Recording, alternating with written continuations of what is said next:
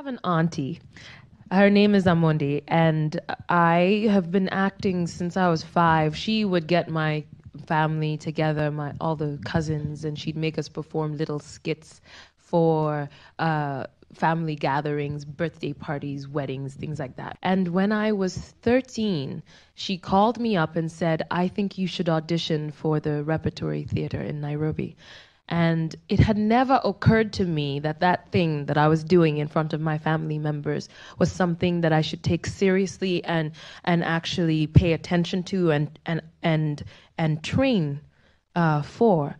And it was that phone call that planted the seed, really, that I could actually maybe be an actor. And had it not been for her whispering in my ear that I had something worth honing, I wouldn't be here today.